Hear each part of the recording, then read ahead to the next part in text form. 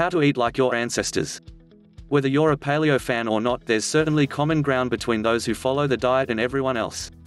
Obviously, our ancestors were doing something right when it came to eating and exercise. So, what did your ancestors eat? They ate the foods that were readily available to them.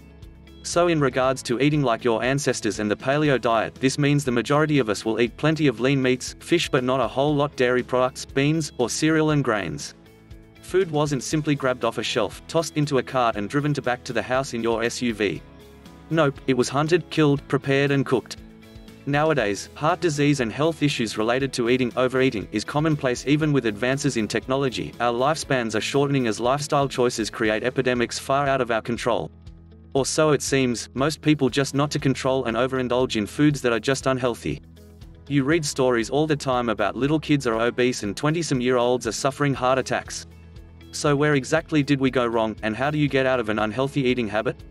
If you take a look at countries who still practice subsistence farming, which is farming on a smaller scale and food is primarily grown for use by the farmer and his family, vs commercial farming, where the primary objective is to make a profit from growing produce and they have to grow and even hunt the food they consume, you will notice some things haven't changed much over time. The health problems related to bad eating habits in these countries falls more along the lines of undernutrition than the issues we have elsewhere that are a result of overconsumption.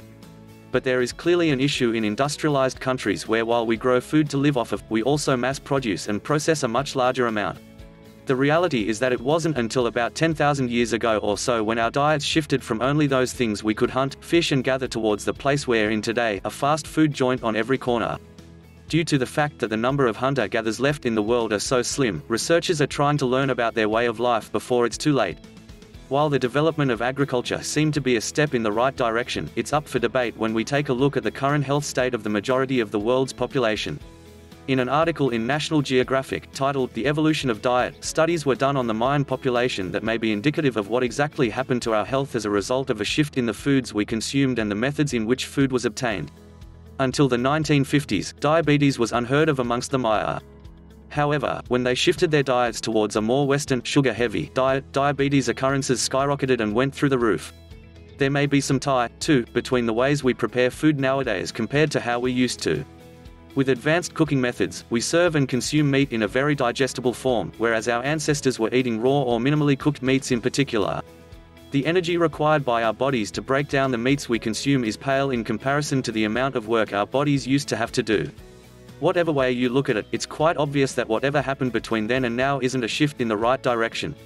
Instead of dying from sicknesses that went untreated due to lack of medical care and resources, we're dying off from lifestyle diseases we've brought onto ourselves amidst the greatest medical technology of any modern age. So, with all that we now know, perhaps the best we can do is to ensure that we are doing our part to eat and stay healthy in a fashion that is as close to our ancestors as possible. This wouldn't be a bad case of history repeating itself.